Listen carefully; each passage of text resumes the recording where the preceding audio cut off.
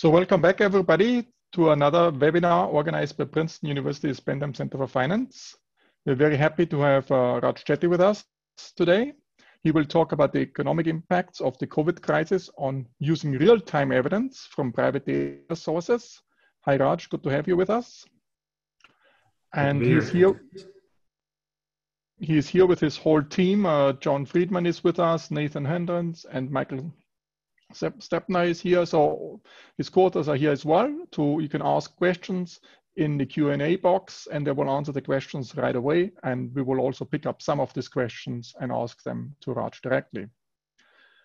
So as usual, I would like to go a little bit back and forth what we did so far and what is coming up. On last Friday, Ken Rogoff was talking about sovereign debt and the role of the dollar after the COVID crisis.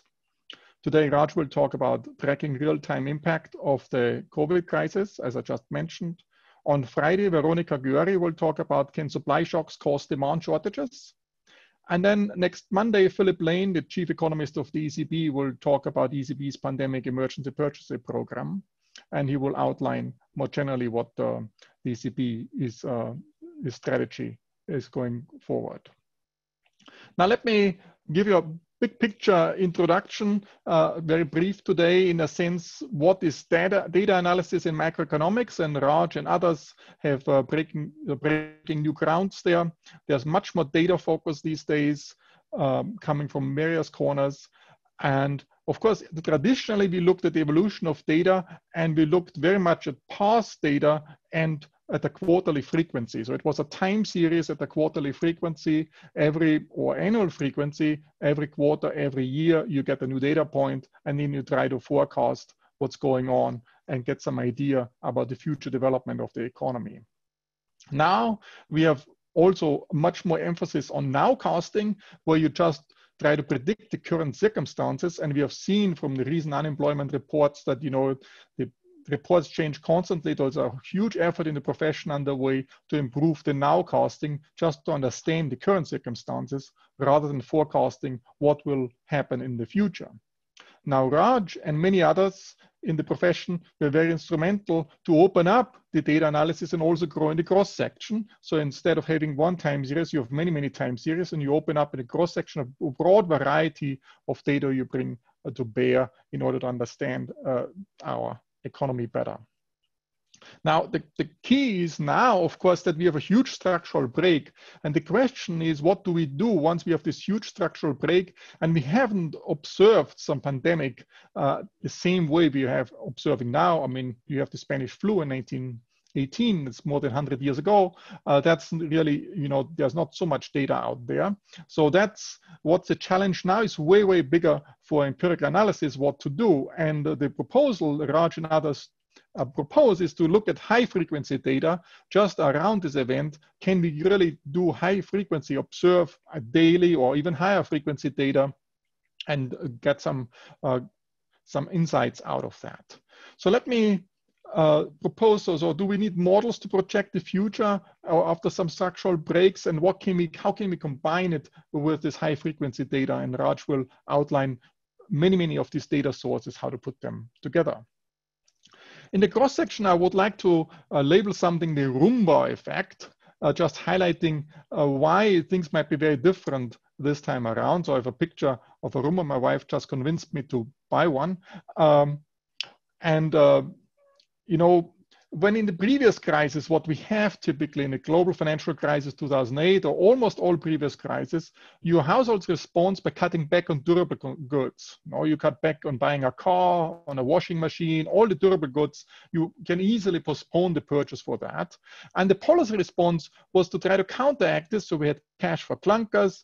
We actually have temporary reduction of value-added taxes, VATs or sales taxes. Actually, Germany just reduced the value-added tax from July 1st till end of this year in order to counterbalance that. But the question now is, do we still have, that postponement of durable goods or not? And in this section, it seems much more you substitute the services for durable goods. So it's like you buy robots, you go for some durable machines or goods, and you buy a robot instead of hiring a cleaning lady. And this might actually that's what I call this Roomba effect. So it's actually exactly the opposite. It's not that you cut back mostly on durable goods. For certain durable goods, you might actually go into and substitute services with capital goods or durable goods. And this might have permanent implications in general. So because you go for more a capital solution rather than a labor solution. And we will see hopefully more on that. So let me come back to the time series dimension. When rather than opening it up, what type of consumption it is, let me go on the frequency domain, where frequency at perspective. And the question is, what frequency is the optimal one to look at? Should we look at the weekly, daily, or nanoseconds? Very high frequency trading, it's all about nanoseconds. And then, many interesting questions pop up. If you look at, should we look at consumption, payments, or trading data? And, if you think about the pricing of internet congestions, if it varies a lot, then you might probably look at the milliseconds or seconds of internet pricing. If you buy a bottle of milk, then it's probably, looking at the daily or weekly would be fine. How would you decide at what frequency to look at? It depends probably how easily you can store this good. Like electricity, it's very hard to store, except if you have better battery technology. As we have better battery technology, we can store it more easily. It might also determine at what frequency you look at the data, or how frequently we look at the pricing data.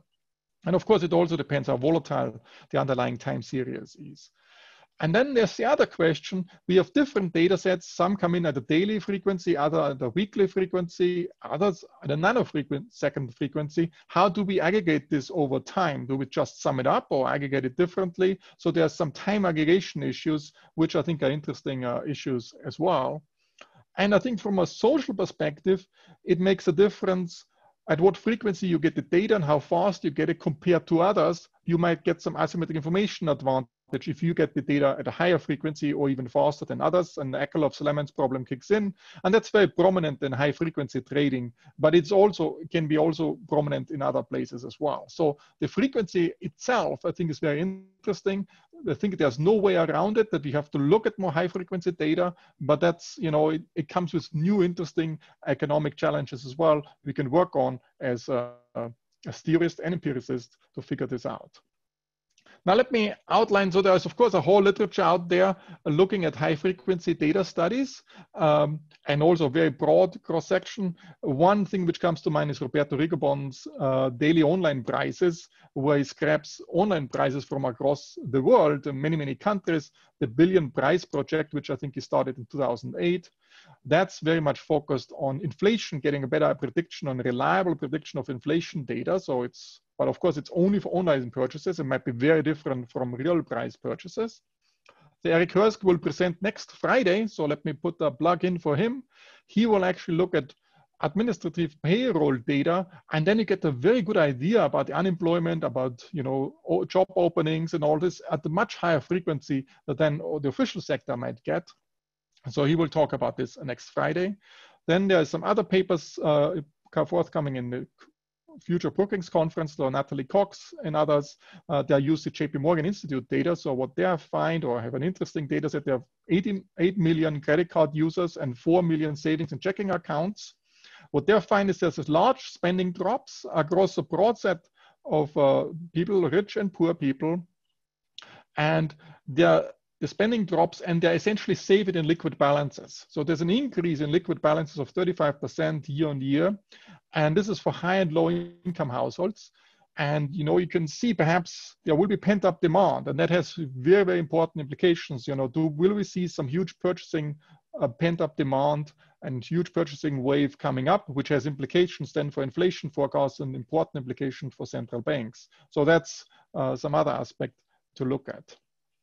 Then there's some private data sources from private banks. So BBVA is very prominent. They also have credit card data across various countries. So they're a Spanish bank, but they're also very active in Latin America, in US, but also in Turkey. And you see they have for each class, they have restaurants, transports, and you see how there was this huge drop in March, but then it's coming back. Even for restaurants, it comes back to some extent. So we have that.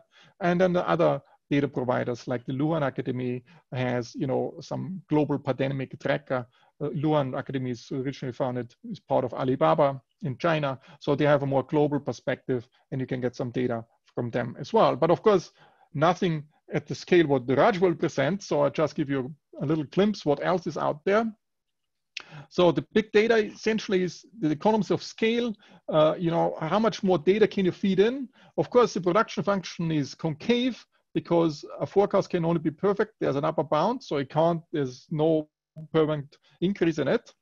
And there is also the economies of scope. When has new data sources, there's a lot of data without any structure we can make use of because of new tools, machine learning tools, texture analysis, and other data comes into bear. That's a more black box approach, and it would be interesting to see, what you think about this. And that's why I will stop with a poll for the audience to give me some idea what you're thinking. So the first question in the poll is, as we usually do a poll, do you think private data will become more important than official data sources?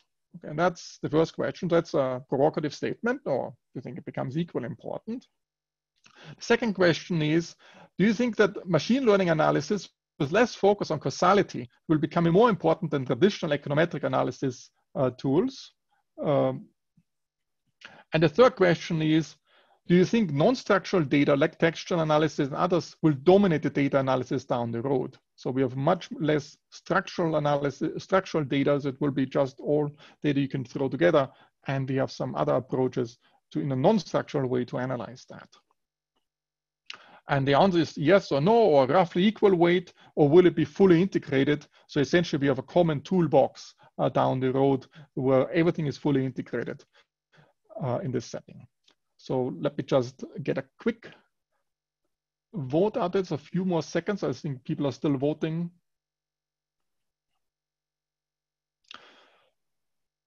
Okay, so will the private data sources be more important than official data sources, especially for high frequency? I would say 60% say yes, 40% say no. That's, close to 50-50, but it's tilting towards the private sector data sources. What about machine learning? Will it become more important than additional econometric analysis tools? Only 42% say yes, 58% think traditional econometric focus on causality and traditional tools will play an important role. So 48% think it will stay traditional econometrics. And then what's about non-structural data like textual analysis? Will it dominate the data analysis? Then the majority, 56%, think it will be integrated. So it will be part of the common toolbox, and papers will do both, essentially. It will be roughly equal weight, will be 14%. Non-structural data analysis will not be so important. That's what 21% think. And yes, that's what 10% think. Yes, non-structural data will be very important down the road. So with this, I will stop sharing the screen and pass the floor on to Raj, who will launch his initiative today. And we're very grateful for having you and the whole team with us to launch your initiative on our webinar series. Thanks so much, Markus, for hosting us. And thank you all for joining. It's really a pleasure to get a chance to speak with all of you in these difficult times, even though it's remotely. So I'm going to be presenting some new work in a paper we just released today, joined with John Friedman, Nathan Hendren, Michael Steppner, and our whole research team of about 35 people at Opportunity Insights based here at Harvard. So the big picture question that we are asking in this project is one that I think has been on all of our minds in recent weeks. How has COVID-19 affected the American economy, and what policies can we implement to mitigate its adverse impacts going forward? So as Markus anticipated nicely in his introduction, these types of macroeconomic policy questions are typically analyzed using data from surveys of households and businesses. So the traditional national statistics that we all pay attention to in the headlines and use in our research, numbers like GDP or unemployment rates, come from well-established surveys of households and businesses. And they're, of course, incredibly valuable, but they have two key limitations that I think are critical in thinking about how to shape economic policy going forward. So first, those data are typically only available with significant time lags at relatively low frequencies. So for example, if you want to get disaggregated data on how much people are spending on consumer spending, say by income group or across areas, you typically look to the Consumer Expenditure Survey, and that would give you information that comes at a quarterly frequency, and 1 year from now, you'd have that disaggregated data to look across areas and so forth. So that's one issue. A second key problem is even those data sets, once they're available, typically cannot be disaggregated to examine variation across very fine subgroups, say across zip codes within a city or across particular income groups because of a lack of sufficient sample sizes.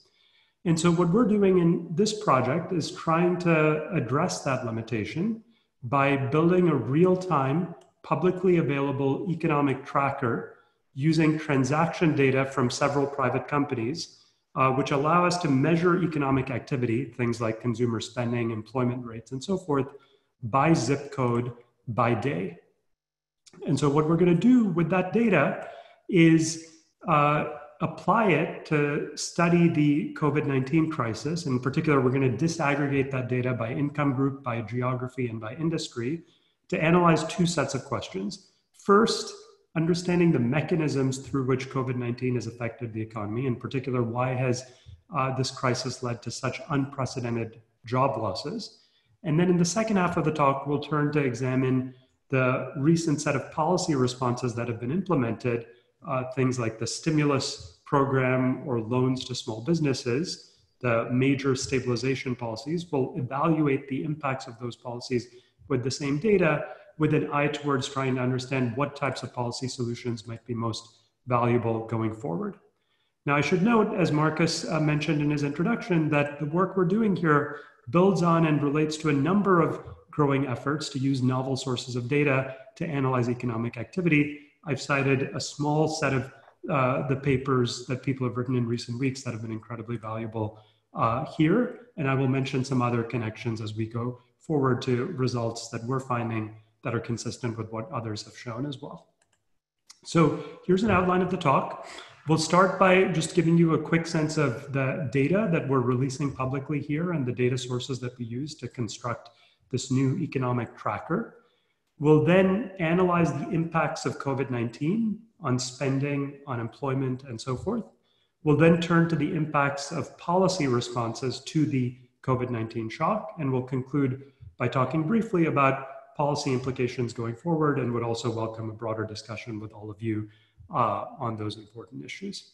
So let me start by talking about the data. So the data that we obtain are from a set of private companies who very generously have offered to share internal data that they have in the context of this crisis to support public policy.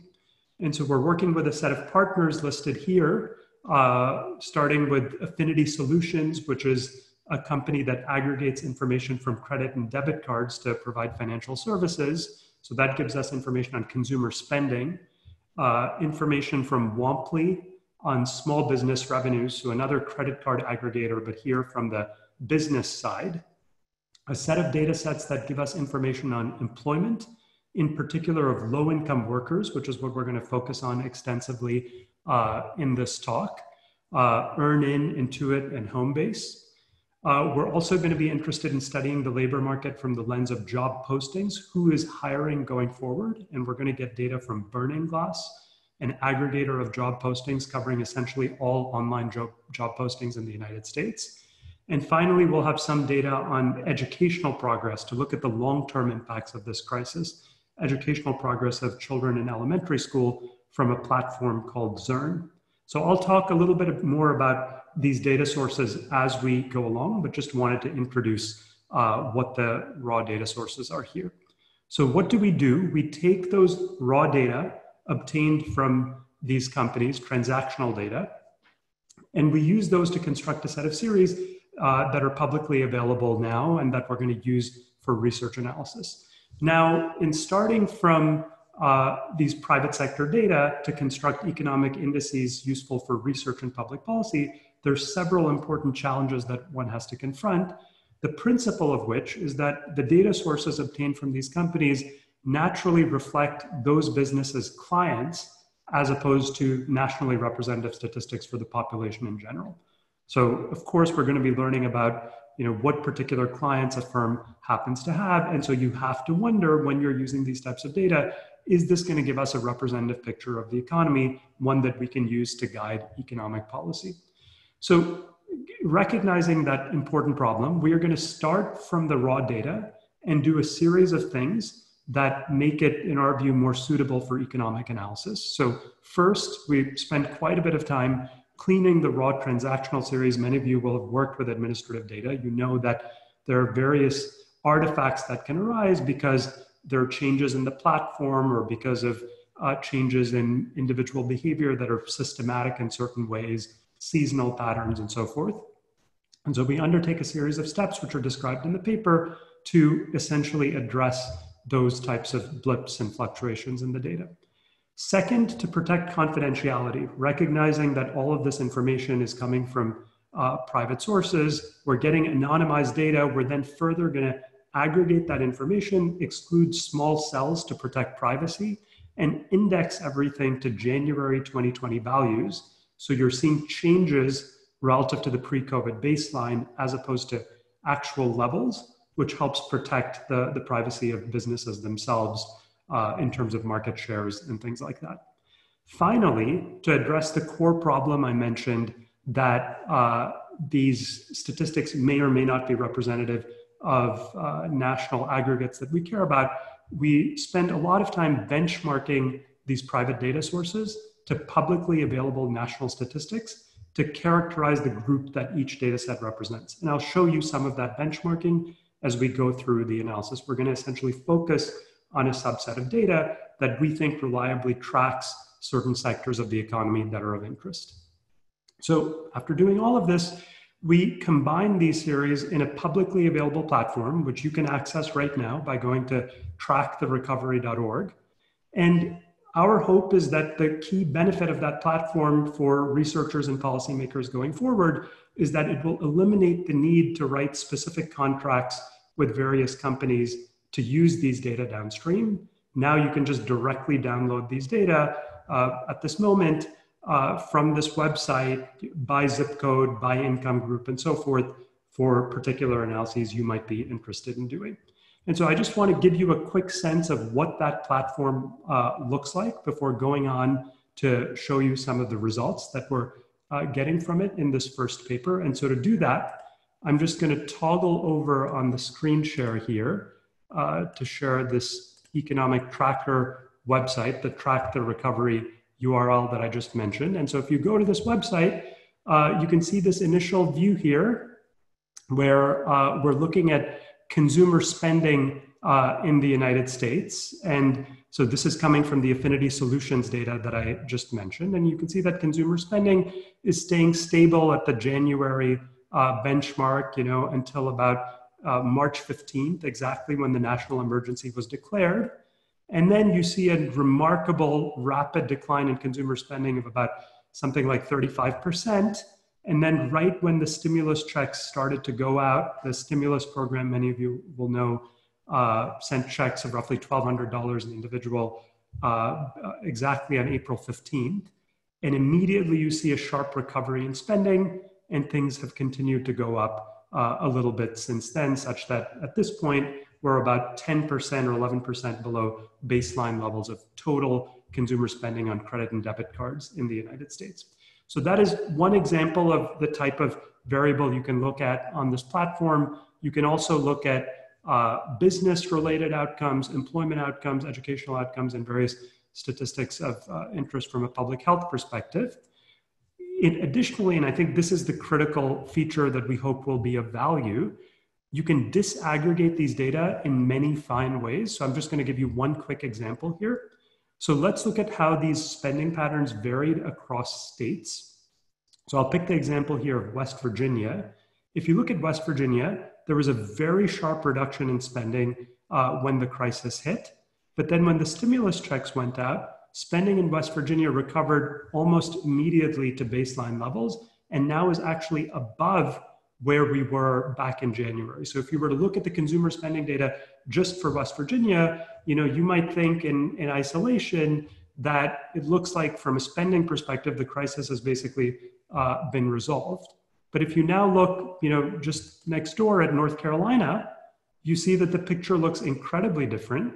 You're still down about 15% relative to baseline levels. And as a third contrast, if I look at Washington, D.C., I see that in D.C. there's been hardly any recovery at all. Spending is down still about 30% relative to baseline levels. So it's this type of disaggregation in real time, right? So you can see that the data here is going up to June 10th. So as of 1 week ago, we're able to see these fine spending patterns, not just across states, but we're going to show you in a second, across counties, across zip codes in America.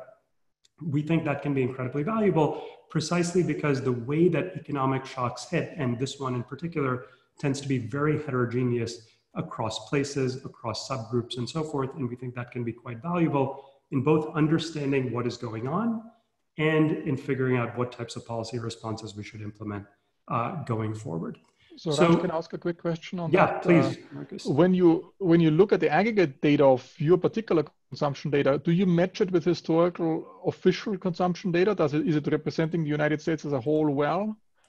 Yes, so that's precisely what I'm going to turn back to now, Markus. And so let me just go back to the slides after just giving you that quick preview of the platform.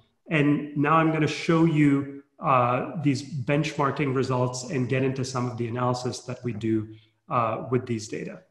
So just to set the stage before I address your specific question, Markus, let me start by just starting with the national accounts data itself at an aggregate level. So what is this crisis about at a very big picture level? It's that there's been a tremendous shock to total output, to GDP in the United States. If you look at the most recent GDP data that we have for the first quarter of this year, we see that GDP fell by $250 billion in the first quarter of 2019 relative to, the first quarter of 2020 relative to the last quarter of 2019. That's about a 5% reduction at an annualized rate. That number is going to get even bigger when we look at the second quarter GDP estimates when they come out. Now, what was driving that reduction in GDP? GDP, of course, consists of four major components: investment, government expenditures, net exports, and personal consumption expenditures, consumer spending. And you can see very clearly that it's the reduction in consumer spending that's the main driver of the reduction in GDP in the national accounts data at present. Now, as we just noted and as Markus asked, we are going to be measuring personal consumption expenditure using data from credit and debit cards. And I just want to show you in the national accounts data itself that data that's captured on credit and debit cards. So most aspects of consumer spending, excluding things like housing and healthcare and cars, which people tend not to buy on their credit cards, that accounts for about $138 billion of the reduction. So importantly, we're not capturing the reduction in healthcare spending with credit cards, but we're getting a huge part of it. Now, what we're able to do when we're focusing on the credit and debit card spending is disaggregate the data in much finer ways, as I was just showing to you. But before we go there, what you'd like to know in order to have confidence in that analysis is that the data from credit and debit cards tracks what we're seeing in official national statistics. And so I want to give you a couple of tests of that to start out, essentially answering here the question Markus raised. So what we're doing here is plotting monthly spending from the monthly retail trade survey, which is shown in the green. The monthly retail trade survey, some of you might know, is one of the key inputs into constructing GDP. And so that's the official national statistics. And you can see that it's bounced around in 2019 and then drops sharply when the COVID crisis hits and has recently recovered a little bit. In blue, what you're seeing here is the corresponding series in the Affinity Solutions data that we're working with here. And you can see that it's not perfect, but it overall tracks the monthly retail trade survey quite well, actually.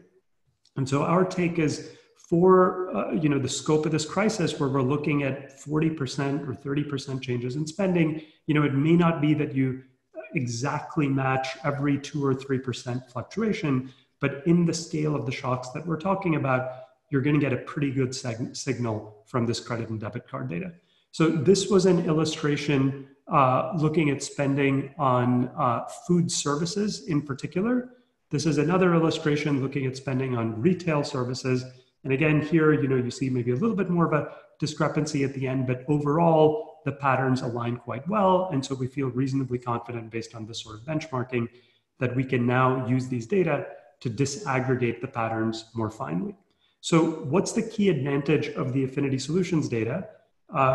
Rather than just looking at this at the national aggregated level, we can now break this data up in much finer ways. And so the first disaggregation that I'm going to show you is by household income. So we're going to ask who cut spending more, the rich or the poor. And the way we're going to do that is by imputing income based on the median household income that we see based on census data in the cardholder's zip code. So in the affinity data itself, we don't have information on cardholders' incomes, but we know where people live. And because of the amount of segregation in US cities, you can get a pretty good predictor of people's incomes based on the average income in their zip code. And so we're going to use that to impute incomes. Now, you might worry, is that going to introduce biases? Are we confident in that sort of imputation? So here we're going to rely on a paper that, a nice paper that Markus mentioned in the introduction by Natalie Coxon and co-authors that uses JP Morgan Chase individual level data, where they have individual level income data. And that series, as of now, goes up to April 15th. And we find that what we're seeing in these data, based on this income imputation, match what you see in the JP Morgan Chase data quite closely. So we feel comfortable with this approach to imputing income. Okay, so what do you see when you break the data down by income? So I'm going to start here by showing you what the changes in spending look like per day for people in the top income quartile. And you can see here the dashed line shows you as a reference spending in 2019, and the solid line shows you spending in the corresponding days in 2020. And you can see right in the middle of March that there's a reduction in spending of about $3.1 billion per day, about a 31% reduction in spending immediately. And then that has gradually recovered over time, such that as of now, we're down about 17% relative to baseline for people in the top quartile of the income distribution for high income folks. Now let's look at the same series for people in the bottom income quartile. So naturally the level is much lower here to begin with. People in the bottom income quartile account for much less of aggregate spending because of income inequality.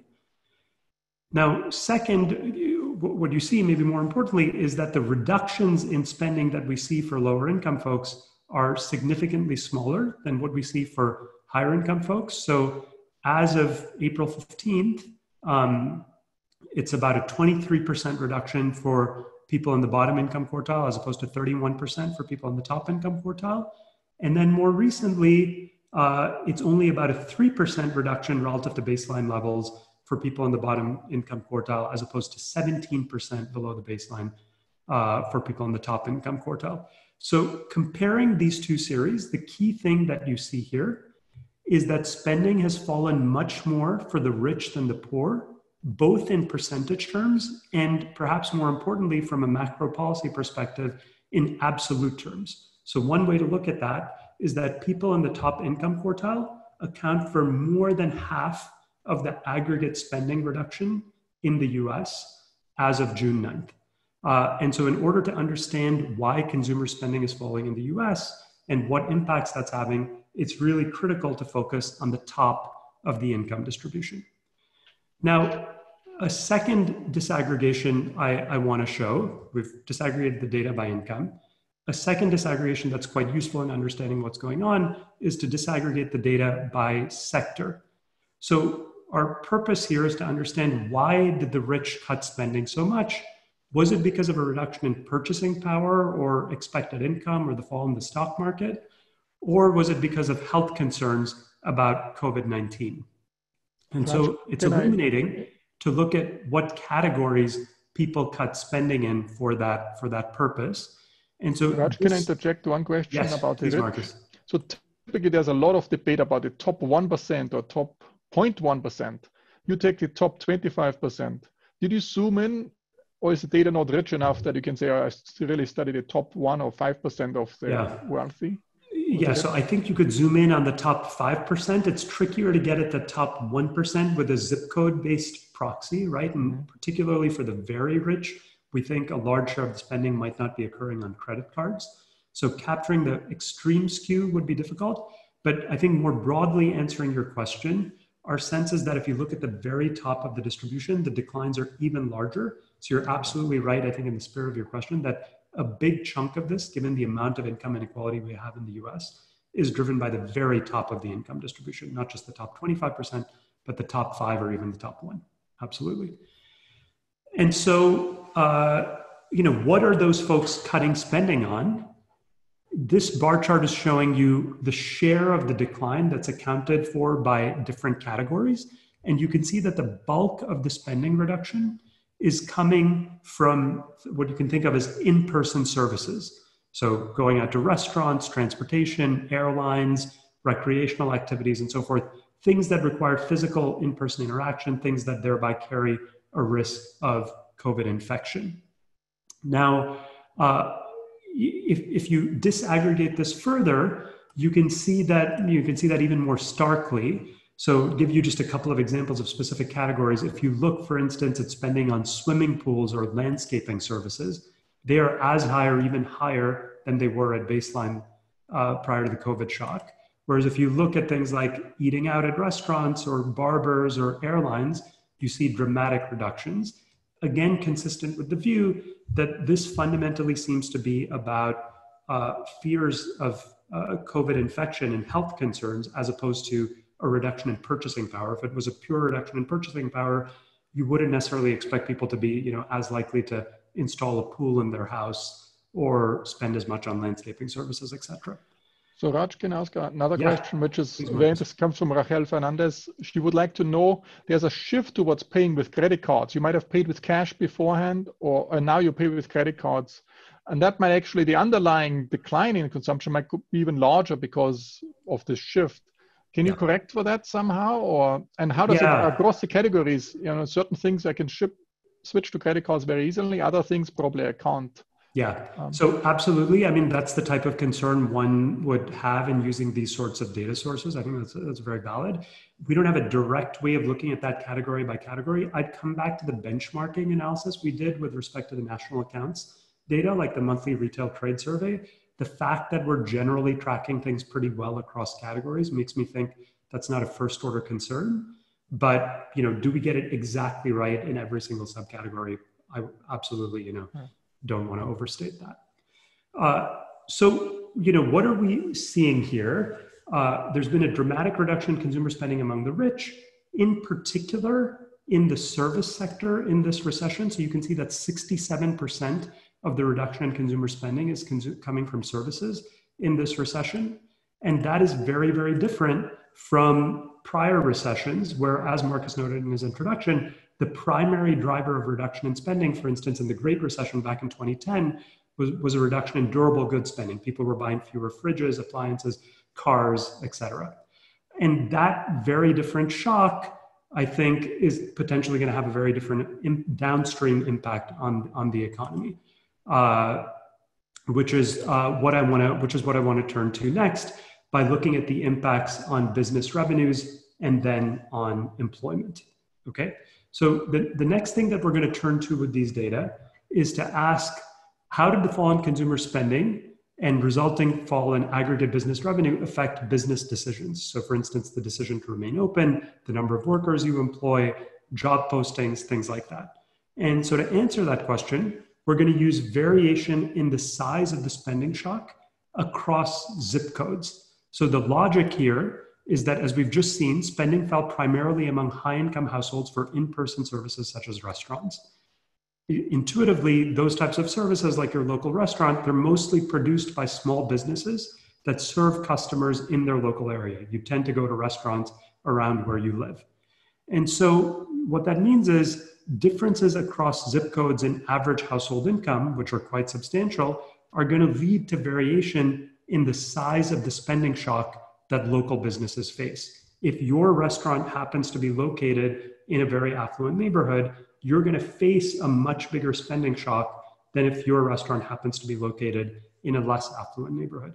And so to understand the impacts of that, we're going to turn to data on small business revenues from Womply and look at variation in small business revenue losses across zip codes. And I'm going to introduce that data by showing you this zip code level map of New York City here, which shows you changes in small business revenues from February, before the COVID crisis, to April. The map is colored so that red colors represent areas with larger revenue declines. So you can see, for instance, here in the darkest red colors, we're seeing reductions in revenue for small businesses located in those zip codes of more than 87%. And then in the blue colors, you're seeing reductions smaller than a 12% decline. Okay, so first, if you just look at the legend, there's a massive amount of variation in the size of the shock across zip codes in New York City, right? Some businesses in some neighborhoods have lost 90% of their revenue, and other places, it's only 20% of their revenue. So those of you familiar with New York, you're going to immediately recognize a salient pattern here, which is the most affluent areas of New York around Central Park, for instance, the Upper East Side and so on. You see enormous reductions in small business revenue there. You see much, much smaller reductions in revenue if you go up to less affluent areas like the Bronx or over here in Queens and so forth.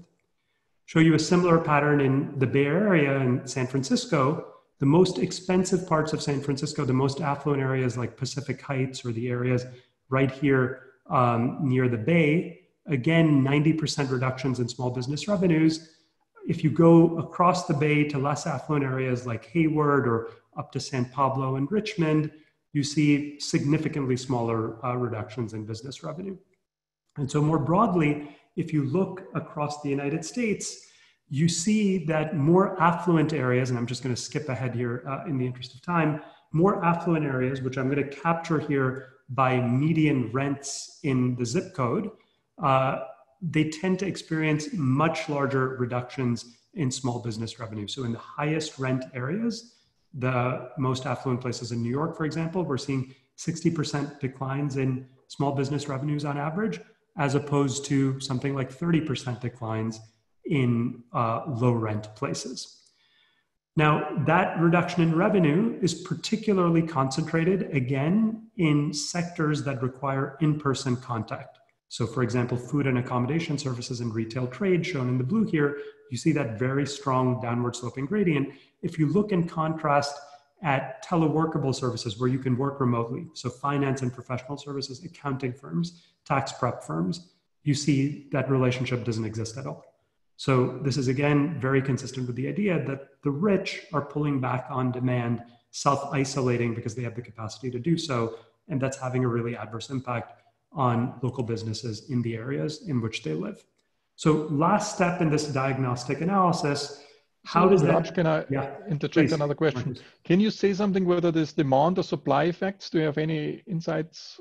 Does your data help us on this as well? Yeah, so just going back to what I was showing on consumer spending, our interpretation is that this is a supply shock in the sense that restaurants are no longer able to supply a healthy meal, a meal that carries no health risks as they once were able to, as opposed to a demand shock in the sense of a reduction in purchasing power, the way we traditionally think of it, aggregate demand shock, reduction in purchasing power that's making people spend less. And the reason I say that, Markus, is the heterogeneity of how spending has been cut across goods suggests that it's very much about in-person contact as opposed to a general reduction in spending overall across all goods, as you might expect if there's a reduction in purchasing power.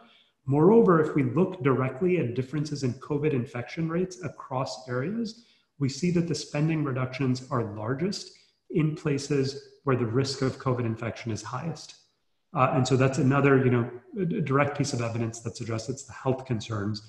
The way we would think about it in an economic model, a supply shock to firms being able to supply the same good rather than a demand shock. Okay, so let me now turn to the last piece of this diagnostic analysis, showing you the impacts on employment. So how did this cascading set of shocks, spending reductions by the rich, affecting local businesses, affect workers? So we are going to focus here on the low end of the income distribution, relying on the nice paper by John Grigsby, Eric Hurst, and others that Markus mentioned at the beginning, using ADP data, which shows that employment losses in this recession have been concentrated at the low end of the income distribution. And we're going to use very fine data on employment of low-wage workers from earn-in to track employment of essentially workers in the bottom quintile of the income distribution. And again, I'm going to start by showing you, using that data, what employment losses look like by zip code in New York City. And again, you see this similar pattern where if you look at the most affluent parts of Manhattan, you're seeing that 70% of workers who worked, low-income workers who worked in those areas, have lost their jobs, as opposed to something like 20% up in the Bronx. So again, an incredibly steep gradient related to the nature of the economic shock. And you again see that more broadly if you look across the United States, pooling all zip codes, higher rent, more affluent areas, you see larger reductions in employment quite systematically. Now, you not only see greater reductions in employment at this point in time, but looking forward, thinking about what the recovery might look like, if you turn to the burning glass data on job postings, we see that firms are posting much fewer ads to hire workers, especially workers with low levels of education in high rent areas than low rent areas. And so that is, I think, quite worrisome in terms of prospects for recovery. Not only have more people been laid off in these places like the Upper East Side of Manhattan, it also looks like it's going to be harder for them to get a job going forward. That looks very different if you look at high-skilled workers, where there's no relationship at all between their prospects of getting a job postings, and local conditions, which makes sense because they tend to work in tradable sectors. So what is the bottom line here? It looks like reductions in spending by the rich have led to loss of jobs for low-income individuals working particularly in affluent areas. Why does that matter? Prior evidence from the Great Recession, some nice work done by Danny Yegan, suggests that these disparate job losses across regions can have very persistent effects that might last for even a decade, because people tend not to move very much to other labor markets or even to other sectors to find new jobs. And so the fact that we're seeing that job postings are already more depressed in affluent areas suggests that we might have a very uneven recovery across areas and across sectors in the United States, unless we do something about this from a policy perspective. And so Raj, before we go on stabilization policies, so that Paul Josko and also Rachel Fernandez again, they were asking, you see in New York, a lot of wealthy people moving out of New York into the Hamptons and other areas, and actually they take their demand with them. Yeah. And you might get some distortion in this sense. So it's not really going away, it's just moving. Yeah. So in New York, I would think of that as like an extreme capacity to self-isolate in some sense, that you're just able to move to a different place entirely, and that ends up affecting the local businesses in a very extreme way. I think New York is a bit unusual in that regard, Markus. So, if you look at San Francisco, a number of the areas that I was showing you, you look at Berkeley versus Oakland, or you look more broadly at the United States. I mean, that in a way relates to your question about the top 1%. I think of that option of going to the Hamptons as something available to the top 1%, but not people at the 80th percentile or the 90th percentile. And I think this is a broader phenomenon than that. So that's an element of what's going on. I don't think it's the key driver of what's going on. Okay, so in the remaining time, I want to turn towards what these data can tell us about potential policy efforts to address this crisis.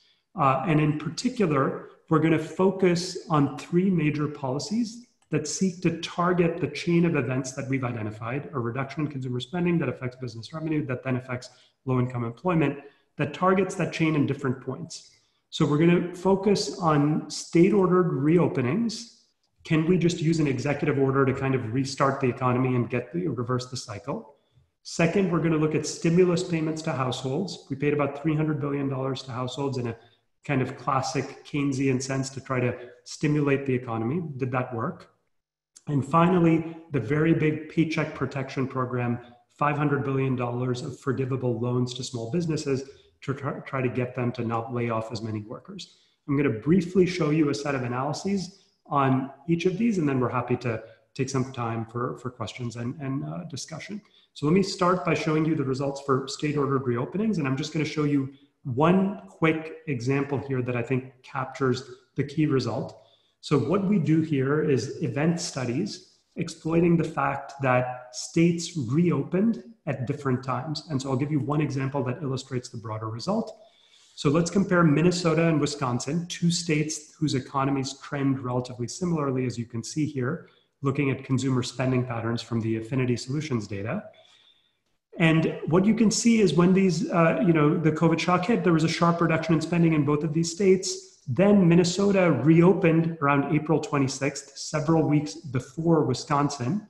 But if you look at spending patterns in Minnesota relative to Wisconsin, they're basically identical. There's absolutely no sign that spending surged or business activity, if we look at many different measures, revenues, employment, et cetera, that they surged in Minnesota relative to Wisconsin.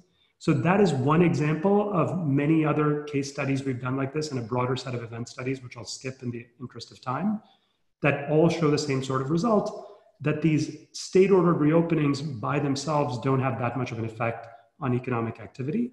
And I think that relates to the fact that the fundamental reason people seem to be spending less is not because of state-imposed restrictions on economic activity.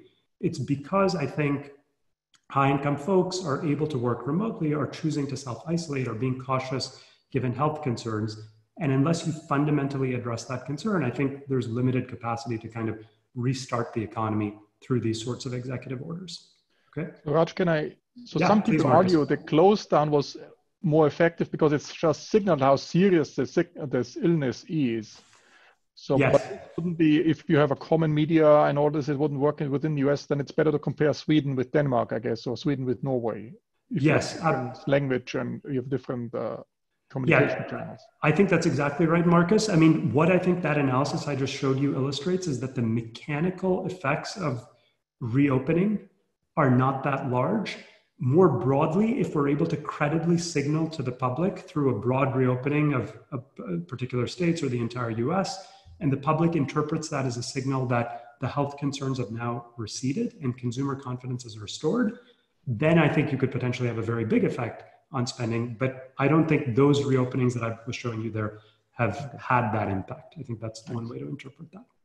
Okay, second major set of policies, stimulus payments. So as many of you know, the CARES Act made direct payments to 160 million Americans that totaled about $267 billion. The vast majority of these payments were made on exactly April 15th, and they were channeled towards lower income households in particular. So was the stimulus effective in increasing consumer spending and restoring employment? So we're going to use a series of high frequency event studies comparing spending for low versus high income households to answer that question. I'm going to start with this chart here, which illustrates the key results. So here we're plotting spending, total spending for people in the bottom income quartile in the blue and the top income quartile in the green. And what you can see here is right when the checks were sent out, shown by the dashed line, there's a remarkable surge in spending for low income folks, 20 percentage point increase, and then a gradual recovery thereafter such that you're almost back to baseline levels at this point.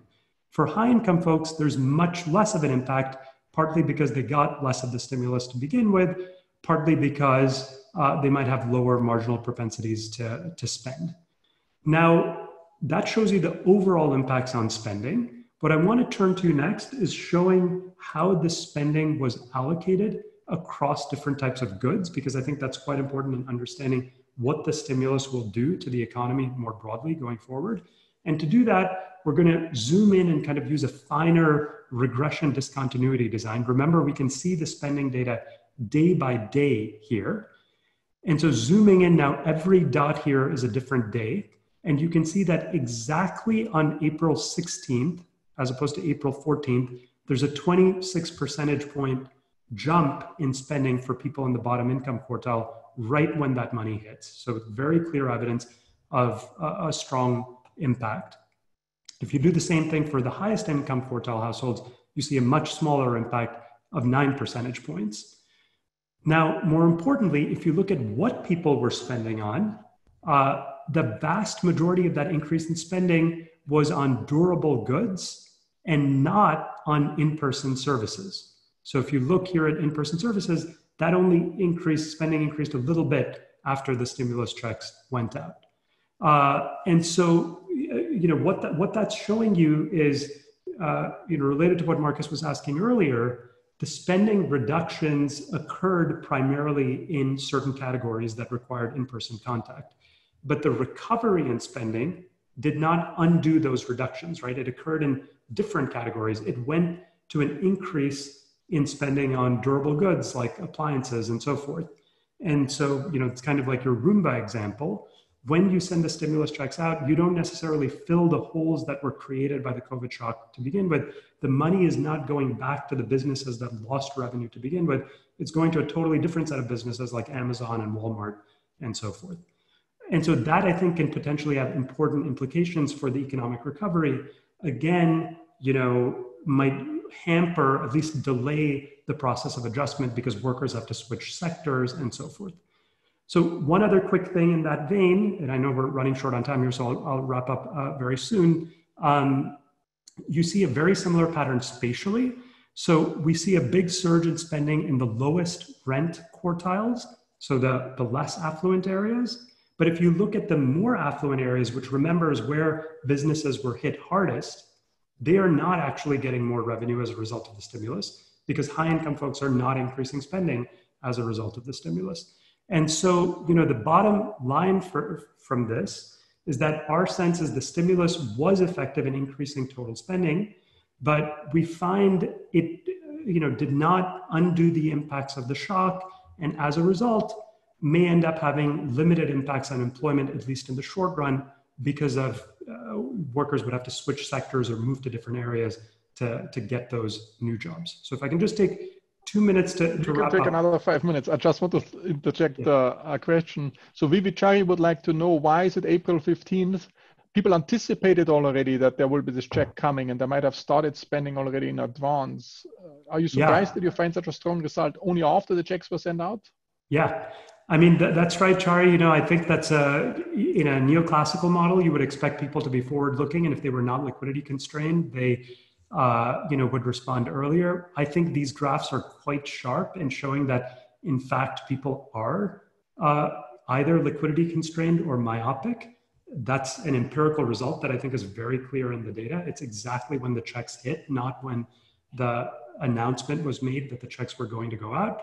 And that result itself, I think, is consistent with other evidence from Scott Baker and other folks who've been working on these issues. And I think is of interest in thinking about how we should be modeling this crisis from a macro perspective. And the other question is for John Hartley, he said, there were all these other components, Fed QE and all the other things. Are you attributing too much just on this sending the checks out, and the other effects might have contributed to a large extent too and came around the same time?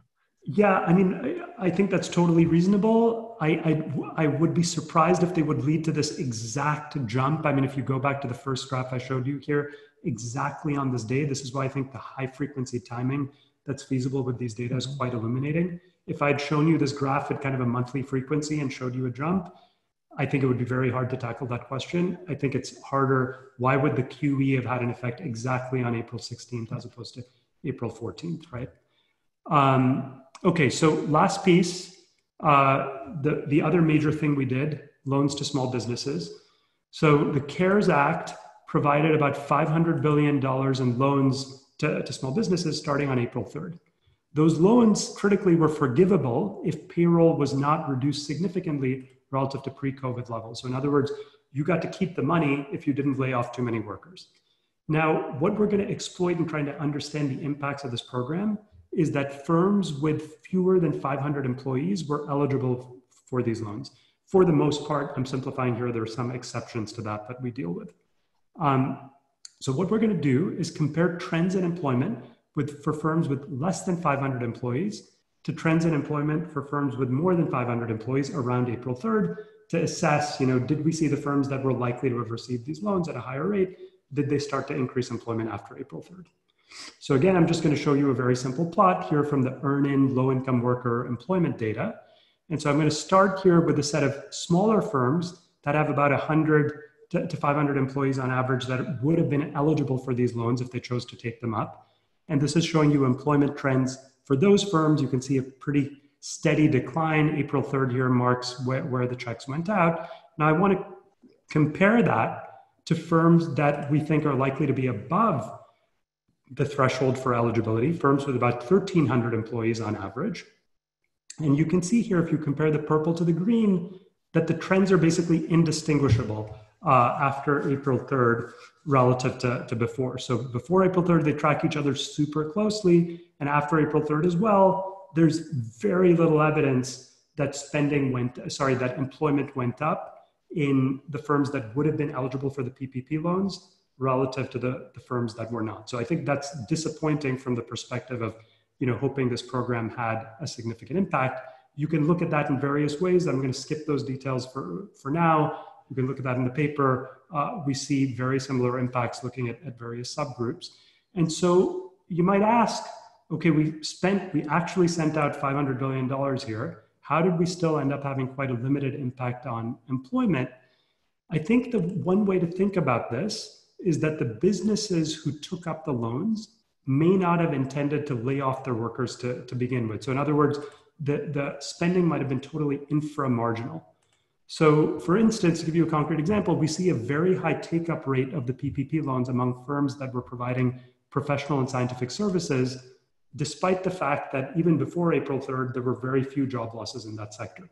So in a sense, for firms in that sector, they were able to maintain employment because they were able to provide their services remotely. And this is essentially free money from the government. So why not take up those loans? And so I think that's quite consistent with some evidence from Eric Zwick and co-authors in a nice paper that shows that geographically, the loans also don't seem to have been targeted in the right way. They seem to have flowed to areas with smaller employment losses.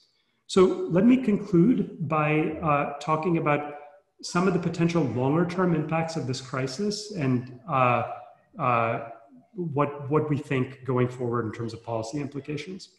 So here we have focused primarily on the short-term impacts of the COVID crisis on spending and employment. And of course, that's top of mind for most of us at the moment. But I just want to end by emphasizing that this shock might have lasting impacts going forward on inequality and social mobility, which is the core focus of our research group. And so to illustrate that quickly, I want to show you some data on educational progress on an online math platform that's used as part of the school curriculum by about 1 million students across the United States. And so what this chart is showing you is the number of math lessons that kids in like 3rd to 5th grade are completing on this online math platform by their household income quartile. And what you can see is that for kids who live in houses in the top income quartile, after the COVID shock hit, there wasn't that much of a reduction in the amount of progress that they were making in terms of learning math. But if you look at kids in the middle income quartile or the bottom income quartile, you see a drastic drop off, something like a 60% reduction in the number of lessons completed. And that I think is a small illustration of potentially a much broader worrisome phenomenon, which is that the impacts of this crisis might be disparate, not just in the present moment, but going forward in the long run, potentially changing what inequality looks like years or decades from now. I think something important to keep an eye on. So to end, what's the bottom line from the various set of results we've shown you here? Our read is that there's limited capacity to restore consumer spending via traditional economic tools in the midst of the pandemic. The impacts of stimulus and loans to small businesses might be blunted when spending is fundamentally constrained by health concerns. And so at some level, the long-term solution really lies in addressing the virus itself via public health efforts, finding a vaccine, etc. In the meantime, what does that mean for economic policy? We think it makes a lot of sense to focus on how we can limit hardship among low-income workers who've lost their jobs by extending unemployment benefits, extending the social safety net in other ways, rather than sending stimulus checks to all households, focusing resources on people who've specifically lost their jobs and lost income. Going forward, there may also be a role for place-based policies that target recovery in the hardest hit areas. So for instance, low-income workers in affluent counties. And lastly, as I was briefly mentioning at the end, we think it's very important to take into account the potential long-term scarring impacts of this crisis, for instance, in thinking about the decision of whether you reopen schools versus businesses first. So, more broadly, I've focused here on the immediate impacts of the COVID crisis, but the broader thing that we're hoping to convey here, coming back to Markus's introduction, is that we're hoping these types of private sector data that we've assembled will provide a new tool to support economic policy in the age of big data, to target aid more effectively and diagnose what the root causes of economic failure are more rapidly. And so the way we're thinking about this is that you can think of the tracker that we've constructed, the data we've put together, as a very rough first prototype for sort of a system of real-time national accounts, much in the way that Simon Kuznets, if you go back to 1941, the context of the Great Depression, that was the origins of the current system of national accounts based on surveys that we all rely on. We're hoping that these types of administrative data can provide a platform for that going forward. And in the meantime, a platform for supporting all of your research and policy efforts.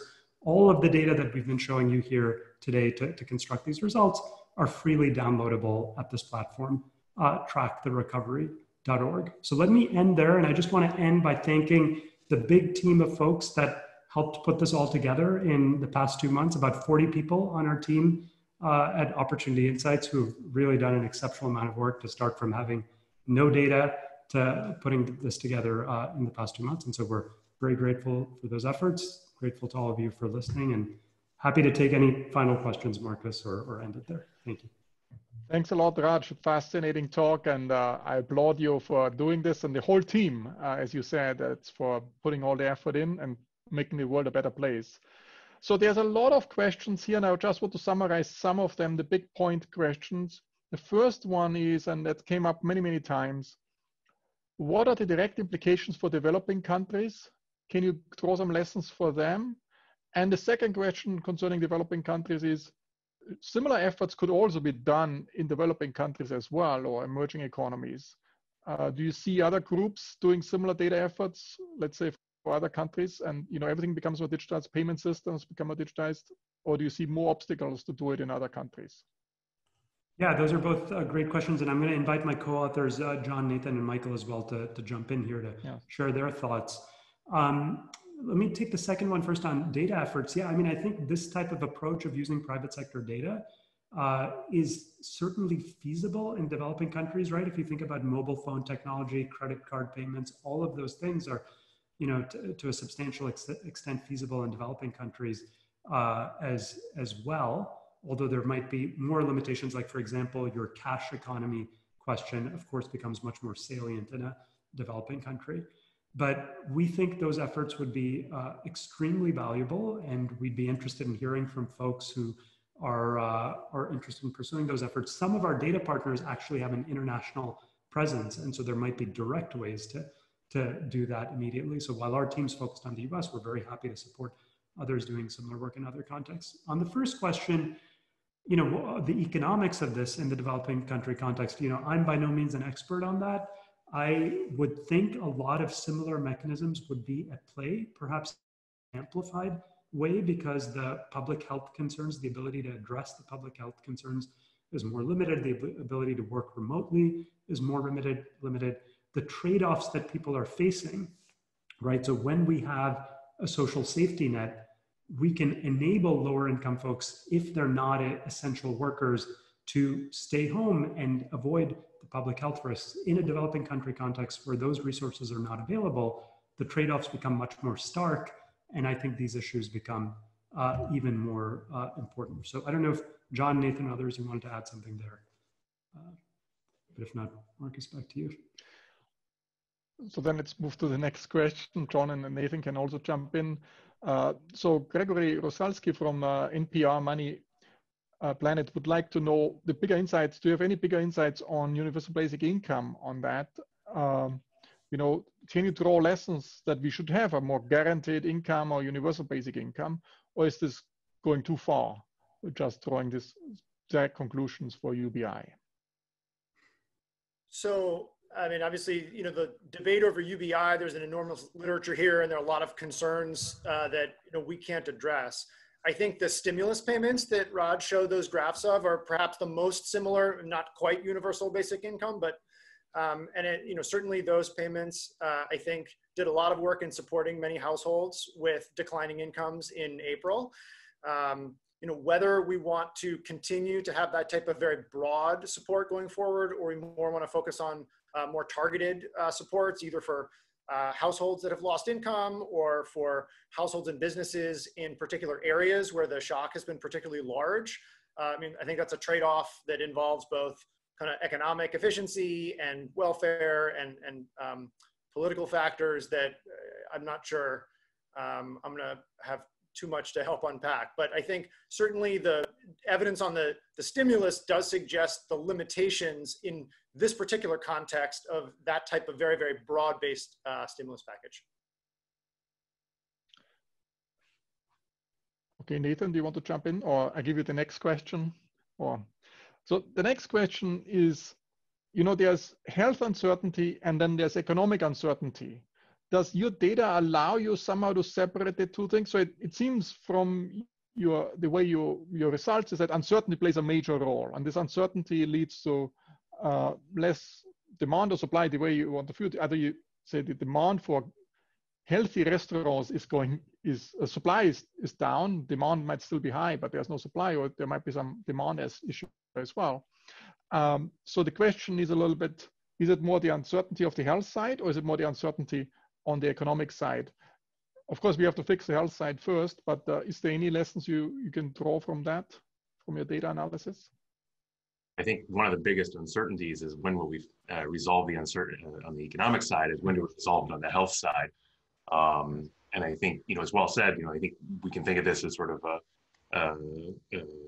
a cost imposed on the production of safe restaurants and in-person goods that you can reduce through, you know, other means like a vaccine or through testing that's more expensive, that reduces the health side uncertainty. How that spills into the economic side of the uncertainty, you know, we've got some of the data on job postings from Burning Glass and other things like that that might get a little bit more at that kind of the longer run patterns in the labor market and kind of what people who are losing their jobs look like. I think there were some comments that we were addressing in the side chats here about to what extent are workers going to be recalled. There's a lot of uncertainty that will be resolved in the coming months that I think will be important on those fronts. But at this stage, I think it's too early to really say. Then I have a final question, which is a big question. So I very much applaud your initiative collecting the data, bring a lot of private sector data together and making it available to all the researchers and also to the public. In the long run, should this service be provided by the government? Should the official sector step in or not? Is it like, you know, the pioneering work has to be done now, more on the university level and all this, but do we have to reshape our national accounting and, you know, also for other countries? What's your take on that? Yeah, I'm happy to take that, and if others want to jump in as well. But yeah, I'm glad you raised that, you know, at the end here, Markus. That is where we're hoping this will be headed. I don't think in the long run, the natural solution here is that you have one research team or some group, you know, providing these data. I think that makes a lot of sense as a prototype to kind of test things out as we're doing here. And I hope people will see this as kind of a proof of concept or a demonstration that there is some information in these data. It may not be perfect and we can improve on it, but there is some information in these data that we can glean that we can't currently get out of the national accounts. And once we see that, and we see that these data sources are here to stay, can we figure out a way to work with government agencies, other private companies, as well as the ones we're currently working with going forward, to set up a stable system where if you think back to what Kuznets did, in the 40s, they essentially decided to institute a set of monthly surveys, like the monthly retail trade survey, which 13,000 firms in the US fill out every month as a service to the public to give information about their sales that ends up creating GDP and all these other statistics that we rely on. And so our vision is that going forward, rather than just responding to those surveys, we also see firms supplying in an anonymized, aggregated way, administrative data from their records that can help us create much more precise national accounts, not to replace the existing survey measures, but to complement them in the ways that we emphasized. Much higher frequency, more real time, can be disaggregated in much finer ways. And we'll be working toward that goal on our team, and would invite anybody else on the call who's interested in joining that effort through data sources you might have access to, or an interest in contributing to what I see as a broader public good for the US. That'd be very welcome. That'd be fantastic. And you see the digital world not moving fast. It's moving a lot. So the pioneering phase might be quite some years now, because our economy might look in 10 years very different. We might have a very, very different world from today. So there's always a lot of initial pioneering work necessary, I think, for the next decade. Do you agree with that, or is it already stable enough, our digital environment, that we can actually move to a more stable system? Well, I think one thing is that the shift toward the digital environment has actually changed the distribution of who has information about the economy in the United States. So it used to be that the government had vastly more information than any private sector company could provide. And as more and more companies are building large databases and really using this data to make their own internal business decisions every day and every week, we've seen a shift where now far more data is held in the private sector than in the public sector. And I think one thing that we're hoping our efforts will highlight is the value of that data as a public good, and hopefully inspire both the private sector and the public sector to recognize that and come together to basically join forces and use that data going forward to provide the economic statistics that are so valuable for public policy. Thanks a lot, Michael. So we typically have tradition in this webinar series that we end up with a positive note. We can leave this as a positive note that we will have a way better data system down the road and we'll do much better economics. Or Raj, if you want to add some final sentence, you can also add something, but I think that's already a nice positive note. Well, I think data, I always find data, more information, to be a positive note. So I'm happy to end it there. I mean, I will maybe say one thing from an economic perspective and would invite others to chime in, but if you look at the economic tracker, one thing that we're seeing that we find somewhat encouraging, if you click on job postings, you'll see that there's been a dramatic uptick in job postings just in the past week or so. And I think, based on prior work on the beverage curve in macroeconomics and the link between job postings and unemployment, hopefully that's a sign that things are looking up from an economic point of view, even though at the moment we're seeing tremendous job losses and so forth. Now, as we emphasized, that could still be quite uneven across areas and so forth, but at the least we're starting to see some indications of a rebound. And so that's, I think, a positive note in the data itself, looking forward. So then I would like to thank the whole team for putting this great work together and working so hard, and also our listeners for staying with us for extra 22 minutes, but it was worth it, I think. And I hope to see you again on Friday with Veronica Guerri, talking about demand and supply, figuring out what's a demand shock, what's a supply shock, and how everything is intertwined these days. And thanks again, and hope to see you all soon again in the real world. Thanks so much, Markus. Thank you, Markus. Thank you. Thank you, everyone. Take care.